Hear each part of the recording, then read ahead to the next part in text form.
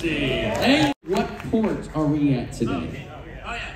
So honestly, if you want to know the genesis, the genesis of the cruise hands, I remember the first time we went on a princess cruise, Caribbean Princess.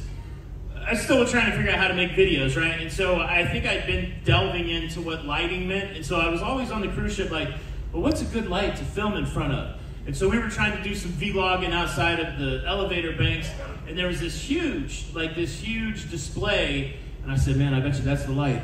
That's the light that's gonna make me look beautiful. And so I pulled my camera up and I was framing it, and I was like, Jenny B, this is the light. And so that was the very first time, because we were in Roatan, it just stuck in my head, like it sounded like a spooky place. So the really first jazz hands, maybe like on the second or third video of that Princess vlog series, we were in Roatan. Roatan! So the jazz hands were born. And that's really where the jazz hands were born.